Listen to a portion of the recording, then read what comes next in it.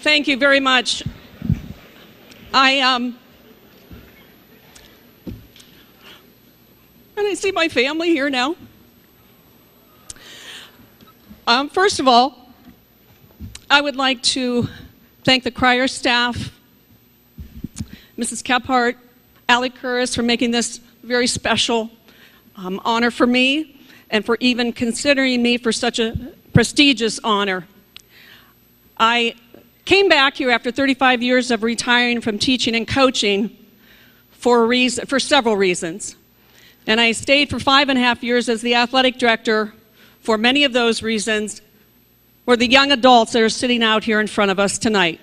The students, the student athletes of this class of 2019, the young adults that are sitting in the stands now that will graduate in a few years, and the young adults who preceded you made me want to come back. Because you motivate through your performances, your achievements, whether it be in arts, athletics, or academics. You motivate and inspire me to become a better leader.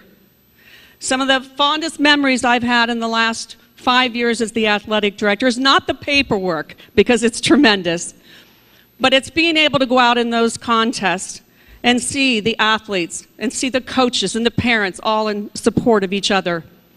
The enthusiasm that you bring to your performances. But it's the rest of you as well that play a part in everything you do in the high school. And again, whether it be any part of the 3As, you have all motivated me and inspired me to want to be the best that I could be. I want to thank the Boardman Athletic Department, my second family, Mrs. Armstrong, who taught me a lot of the rules of the office when I came in, not knowing what to be as an athletic director. Nick Huco, who became a confidant of mine and a very, very close friend and helped me through this endeavor of 5.5 years in the department. I would like to thank Eric Simeon and Rick Seipert for all of their help and coverage.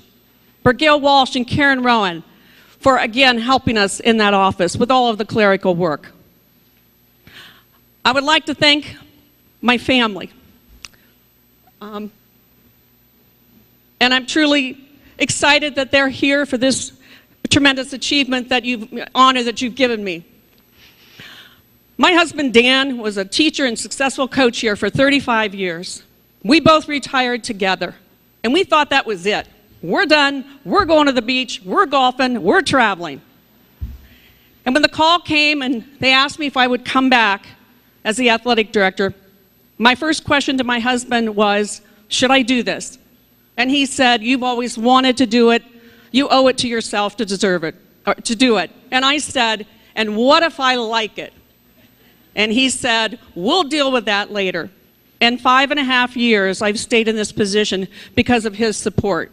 And I can't thank you enough, Dan, for all the behind-the-scenes things that you did for this department. People don't know what you've done to help raise funds for the stadium project, what you've done for me behind the scenes to make me be able to stay in this position and to stay in coaching for as many years as I did.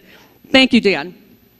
I'd also like to thank my brother and my sister who I see is here now from Chicago. She was a physical education teacher, and she's 3 years older than me. And when she graduated from my alma mater, Kent State, I wanted to be just like my sister. She was my role model. I wanted to be just like her. So thank you, Debbie. I would never be in this profession today if it wasn't for you. And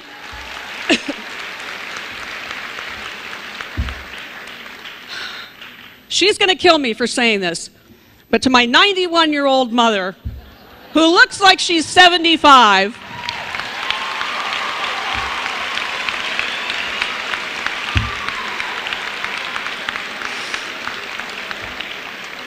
I know I'll hear it later. My mother and father supported me in everything I did. They supported all of us. But back in the 70s, it wasn't as popular of a time for women to be in athletics. And I played 3 sports back then. And they were there at everything. They were there at my coaching contests. They have been a support my entire life. Mom, thank you for everything. I know Dad is looking above and very proud of everything. Thank you all very much.